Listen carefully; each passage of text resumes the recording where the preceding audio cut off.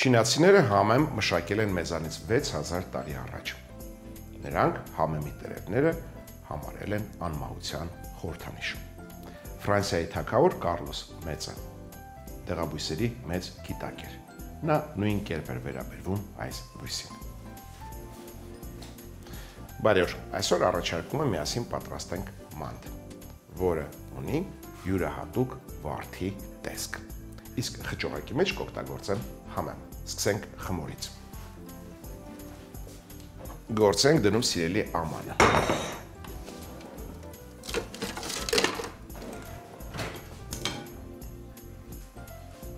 Ալյուրը,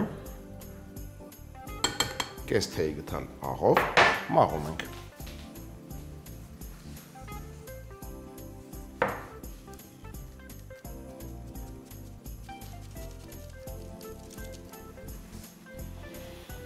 Սրան կավելացնեմ մեկ ճաշի գտալ բուսայուղ,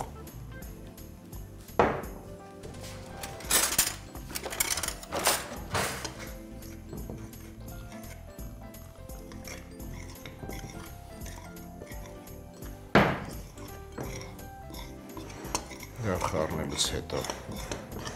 կավելացնեմ նաև ջուրը և սկսեմ խմոր շաղախել։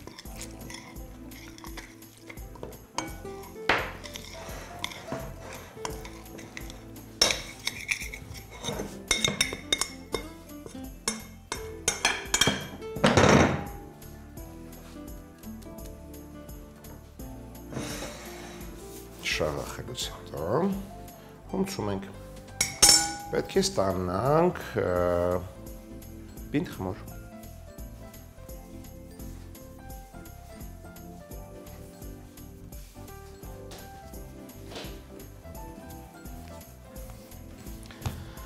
Խմորը լավ հումցելուց հետո պետք է թողնենք հանգստանա։ Ամենաքիչը կես ժամ։ Այդ ընթացքում կպատրաստենք խճողակը։ Խճողակի համար վերցնելու եմ հավի կրծքամիս։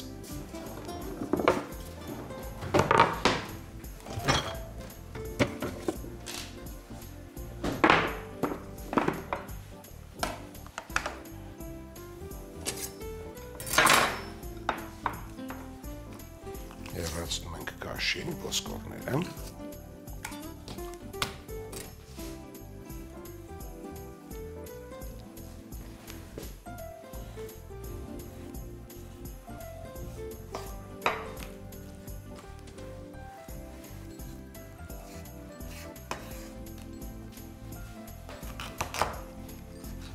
Կաշվով և ոսկորներով արգանակ կպատրաստենք ավելի ուշ։ Իսկ հավի կրծքամիսը աղալու եմ։ Մսի հետ անմիջապես կարելի է նաև գլուխ սող աղալ, որպեսզի խճողակը ավելի հյութալի ստացվի։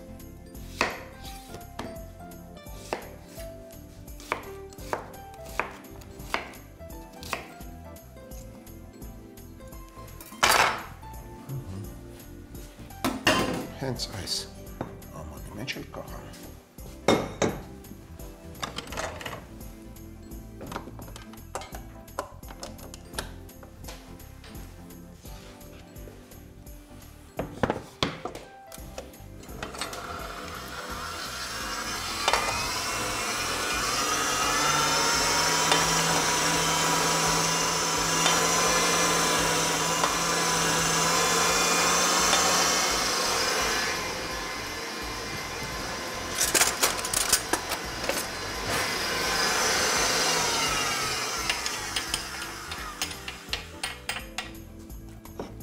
Հիմա անցնենք խճողակի համեմունքներին։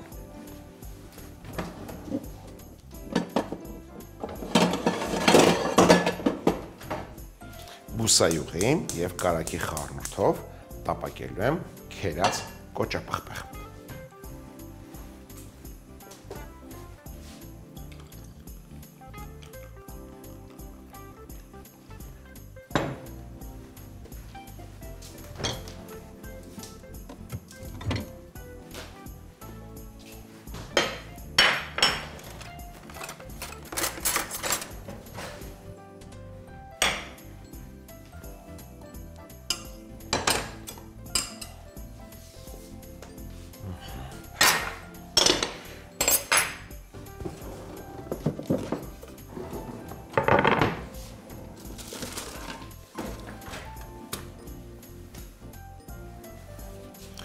կոճապղպեղը նախքան քերելը հարկավոր է խոզանակով լավ լվանալ կամ կարելի է կլպել։ Շատ չեմ կան։ Անմիջապես կքերեմ նաև սխտոր։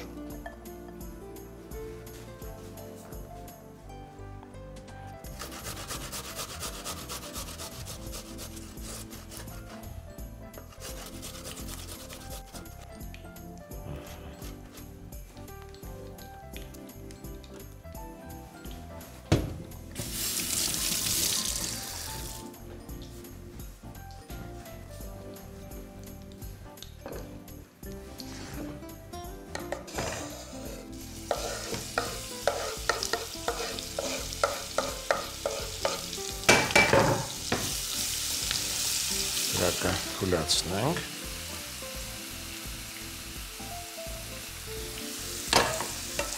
Չայվի։ Համեմունքներից կօգտագործեմ նաև զիրա, դե իհարկե համեմի սերմ,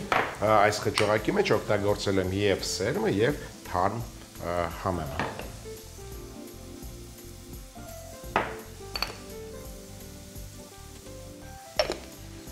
Անմիջապես աղնելեցնենք խոշորախ, որպեսզի լավ տրորվի։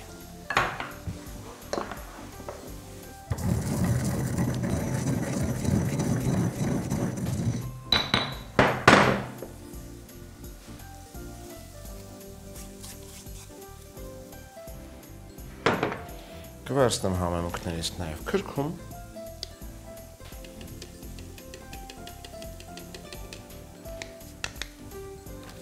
Եվ բավական է։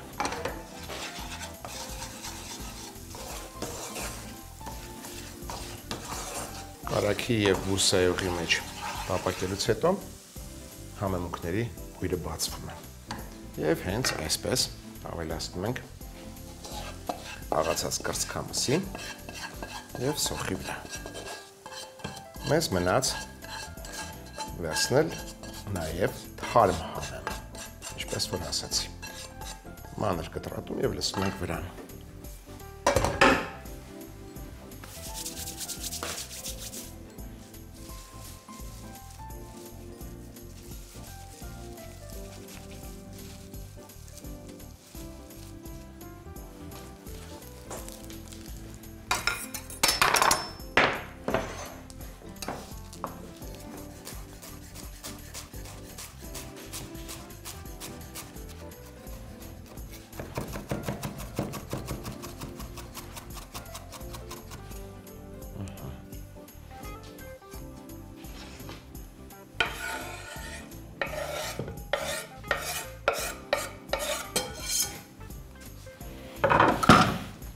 Լավ խառնենք։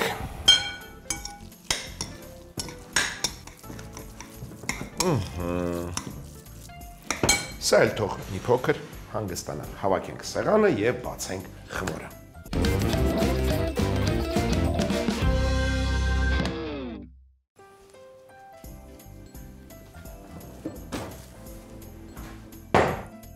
Կրտնակն էլ ալերոտենք։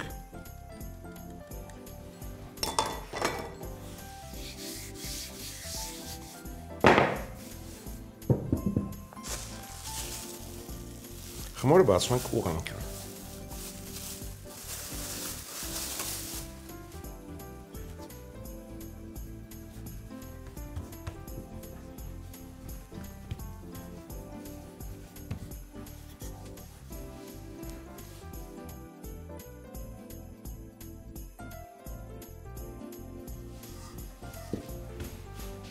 Ուղղենք,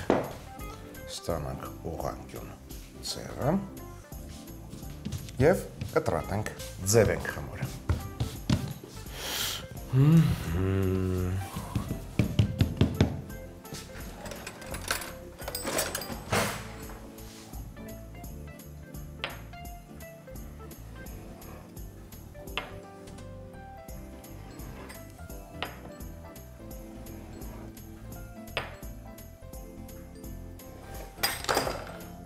ձևելից հետո խճողում ենք։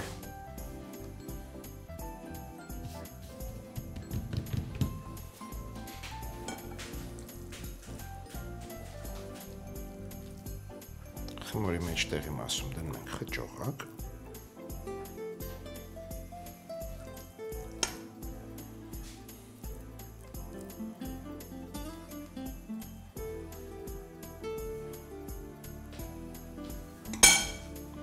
Որից հետո խմոր մի կողմից վրա ենք բերում։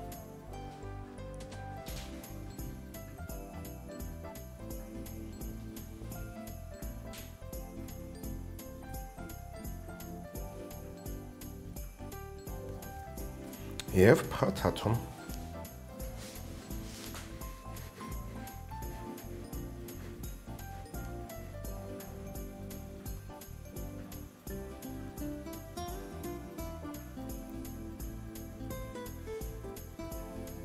Շատ հետաքրքիր վարդի տեսք ունի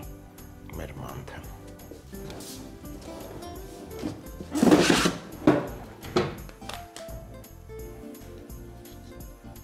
Նույն կերպ խճողում ենք մնացած խմորի շերտերը։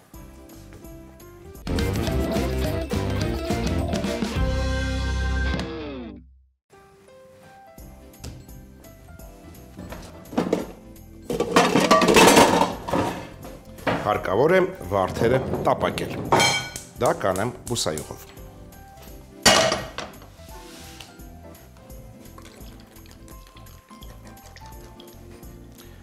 Բուսայուղը կհամեմեմ կծու պղպեղով։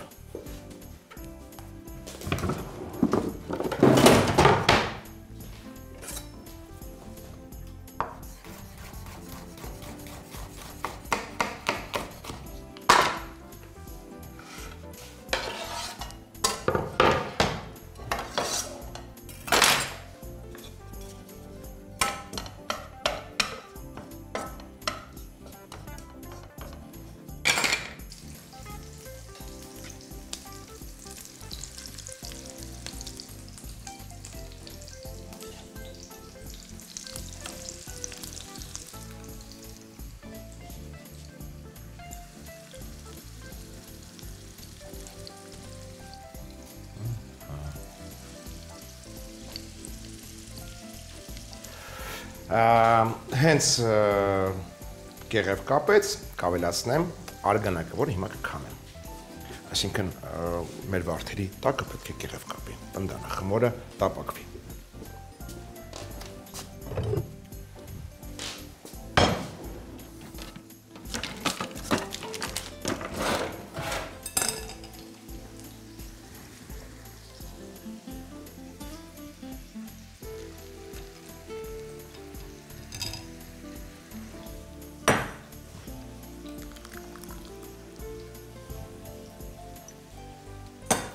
Արգանակը ավելացնելուց հետո կփակեմ կափարիչով եւ կթողնեմ շոկի խաշվի։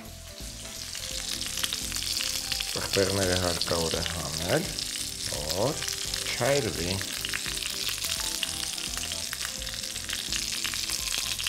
Այդ կծվությունը արդեն հաղորդել է։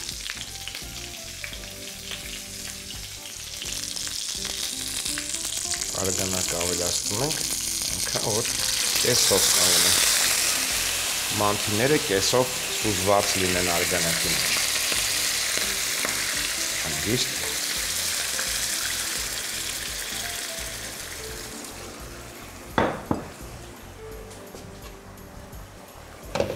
Մարմանդ կրակի վրա թող եւ այդ ընթացքում կպատրաստենք նրա համար հատուկ սոուս։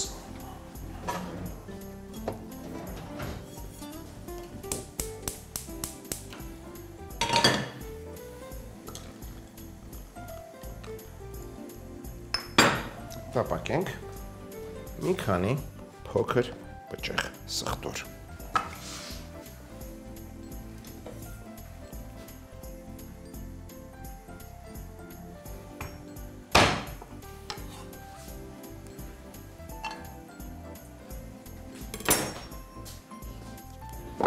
Հետո կավելացնեմ քերած գազար։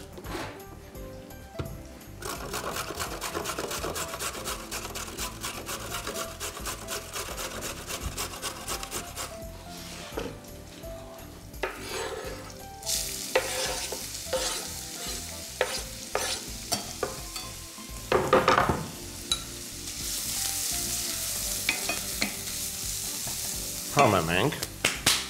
աղով աղացած կարմիր քաղցր կծու պղպեղներով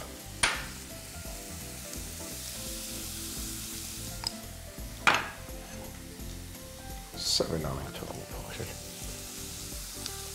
աղացած սև պղպեղի նույնը կա համեմ եմ նաև լոլիկի մածուկով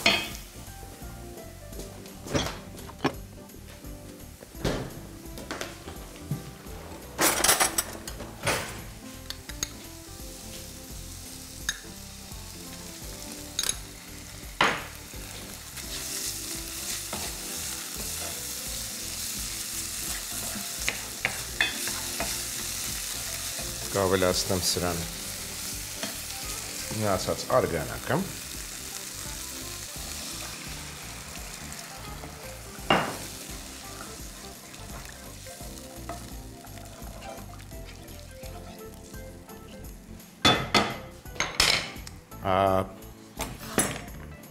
քերած թարմ լոլիկ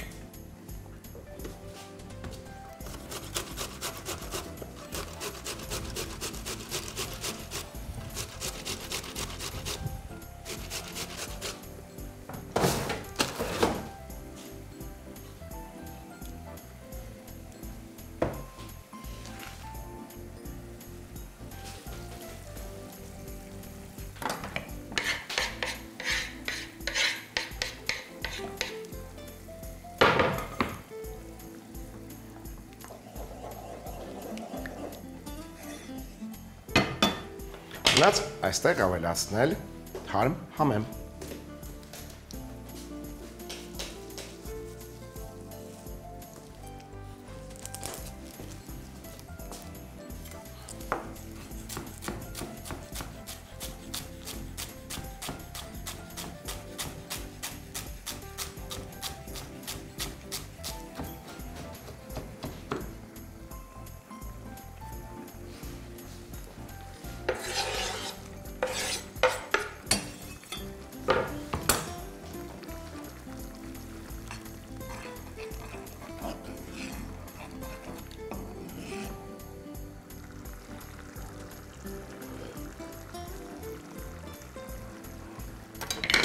Այստեղ կավելացնեմ տապակված կծու պղպեղը, շաքարավազ,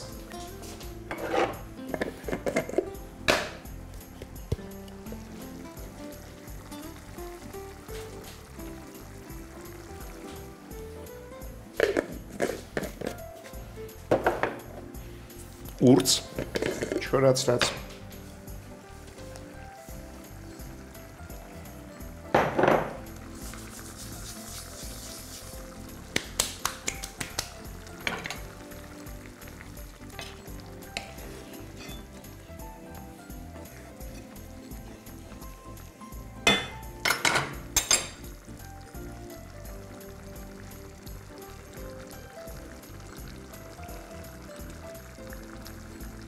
հիմա արտակարգ եմ,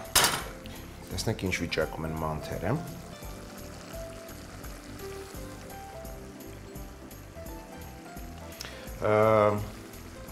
երկու րոպեից սոուսը կավելացնենք վրա։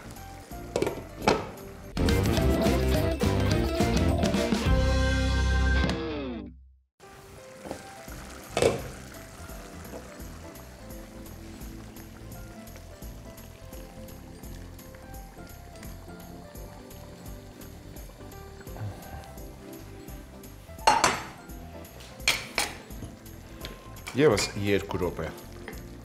թող մանթերը եփվեն սոուսի մեջ եւ կարելի է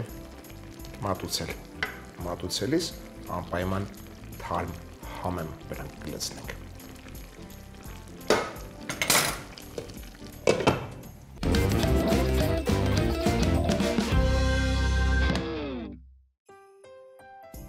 Վարդաձև մանթ։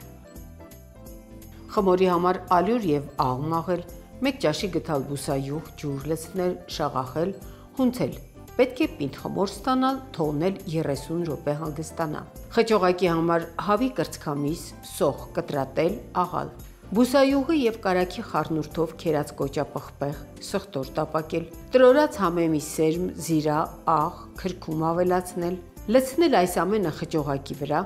կտրատած համեմ ավելացնել, լավ հունցել։ Խմորը ուղղանկյան ձևով բարակ բացել, 5-ից 6 սանտիմետր լայնության շերտեր կտրել, շերտի երկարությամբ մեջտեղում խճողակ դնել, խմորի մի եզրը մյուսի վրա բերել, ստացված ժապավենը մի ծայրից խխունջաձև փաթաթել, տապակի մեջ բուսայուղ տաքացնել, կծու կանաչ պղպեղի շերտեր տապակել, դնել մանթերը, տապակել։ Երբ մանթերի տակը կարմրի, պղպեղի կտորները հեռացնել, արգանակ լցնել, արգանակը պետք է հասնի մանթերի բարձրության մոտավորապես կեսին, ծածկել տապակը, թողնել եփվեն։ Սոուսի համար բուսայուղով սխտորի ճզմած պճեղներ տապակել, քերած գազար ավելացնել, աղ, կարմիր, քաղցր ու կծու պղպեղներ, սև պղպեղ անել, լոլիկի մածուկ, արգանակ, քերած թարմ լոլիկ ավելացնել, եփել մի քանի րոպե, ապա կտրատած համեմ լցնել, խառնել, վերադարձնել պղպեղի կտորները, լրացուցիչ, շաքարավազ, չոր ուրցել լցնել, կրակից վերցնել։ Գրեթե պատրաստ մանթերին սոուս ավելացնել, եփել 2 րոպե։ Մատուցելիս թարմ համեմ շաղ տալ։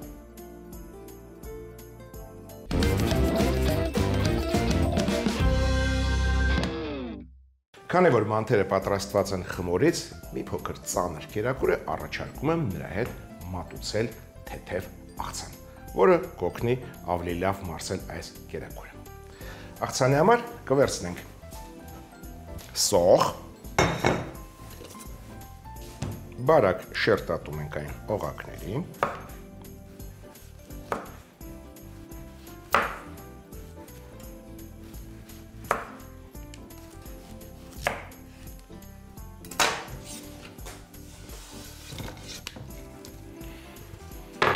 օղակների վերացած սոխը համեմում ենք աղով,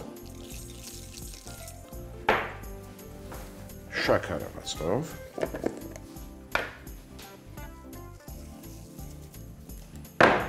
տրորում ենք,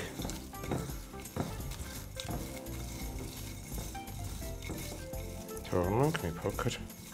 մարինացվի։ Այդ ընթացքում կկտրատեմ լոլիկը։ Փաստորեն աղցանը բաղկացած է սոխից եւ լոլիկից։ Պարզ։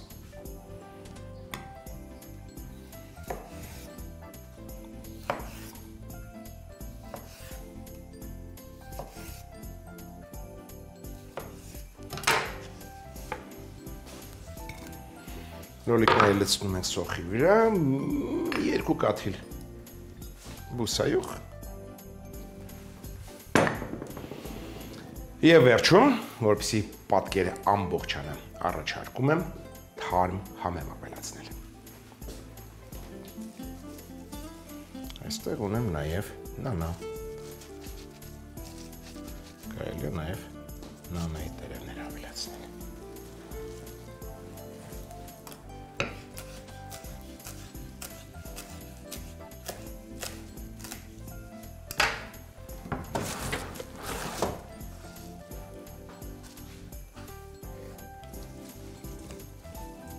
Խառնում ենք եւ վերջ, կարելի է մատուցել։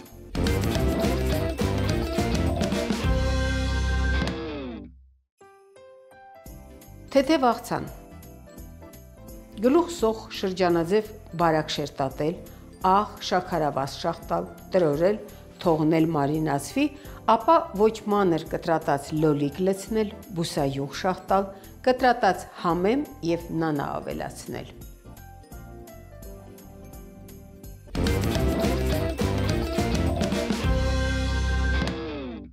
Ամերիկացի գիտնականները լոլիկի մեջ հայտնաբերել են նոր նյութ։ Այն անվանել են P3։ P3-ը ջրիկացնում է արյունը եւ բացում է խցանված անոթները։ Այսօր էլ այսքանը։